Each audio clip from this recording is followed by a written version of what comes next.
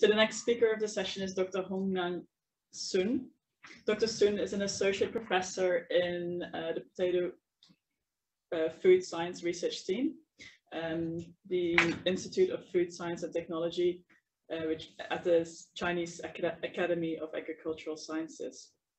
And she's also the vice president of the potato branch of China Grain and Oil Society, a deputy secretary general of the National Potato Staple Food Industrialization Science and Technology Innovation Alliance.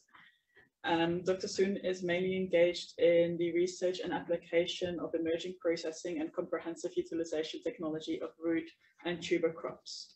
And the talk is titled Influence of Different Hydrocolloids on Dough Thermo-Mechanical Properties and In Vitro Starch Digestibility of Gluten-Free Steamed Bread Based on Potato Flour.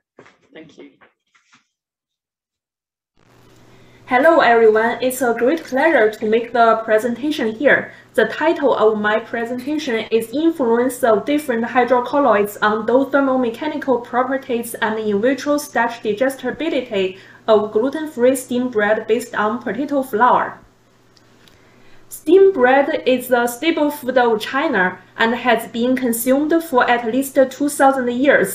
Nowadays, steamed bread has been gaining considerable popularity in many countries. Various studies have characterized this type of food because that the acrylamide content and loss of soluble amino acids of steamed bread are less than baked bread.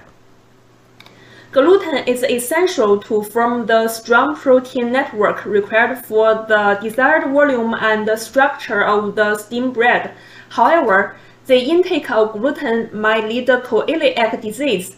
The estimated prevalence of this disease is about 1% of the general population, and it affects persons of any age, race, and ethnic group. The only effective treatment for patients with celiac diseases is a strict gluten-free diet through their lifespan. At present, gluten-free products mainly contain starch, rice flour, corn flour, and are characterized by an excessive intake of carbohydrates and a reduced intake of protein, dietary fiber, vitamins, and minerals, which worsens the nutritionally unbalanced diet of celiac sufferers.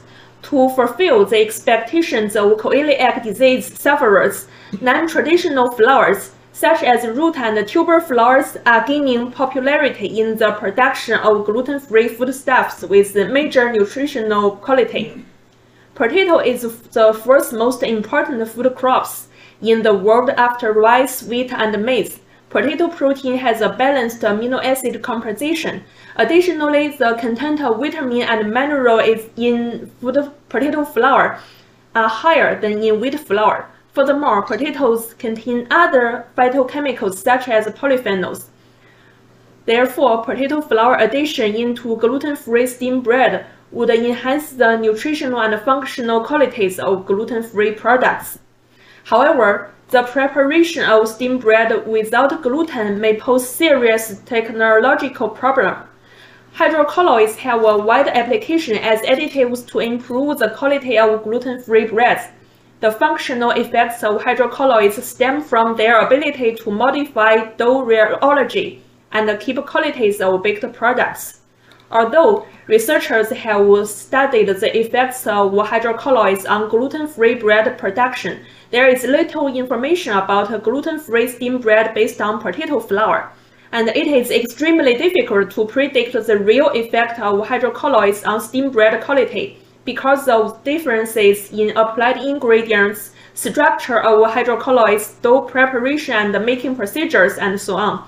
Therefore, the aim of this study was to assess the effects of different hydrocolloids on dough thermo-mechanical properties, in vitro starch digestibility, and expected glycemic index of gluten-free steamed bread based on potato flour. Results show that hydrocolloids addition significantly increased the water absorption of potato dough. So is the gelatinization temperature of potato dough. The starch granules of control group seem to be scattered and exposed. With the hydrocolloids addition, the potato starch granules seem to be wrapped by a tight adhering hydrocolloids layer. SDS page showed that the density of potato protein bands was decreased by hydrocolloids addition. The reason might be that higher molecular weight complexes formed between protein hydrocolloids or protein-protein, thus changes the protein solubility. Steam bread with hydrocolloids presented higher volume and lower hardness. The rapidly digestible starch and estimated glycemic index were significantly decreased. In conclusion, HPMC was the optimal hydrocolloids for potato steam bread making. That's all. Thank you.